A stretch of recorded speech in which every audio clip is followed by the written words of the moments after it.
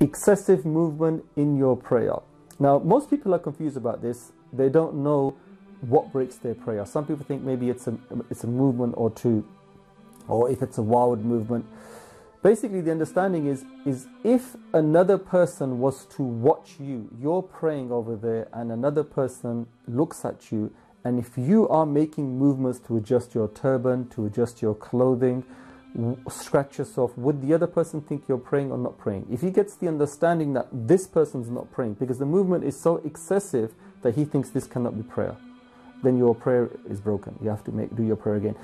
Because normally when people are when you scratch yourself, you're very conscious about what you're doing. When you put your turban on, you're going to use one hand. When you're fixing your hijab, these are very quick motions. Somebody observing you from a distance would easily be able to tell this person's praying. He's only quickly adjusting the turban or the hijab or some clothing or clearing something in their way, something like this.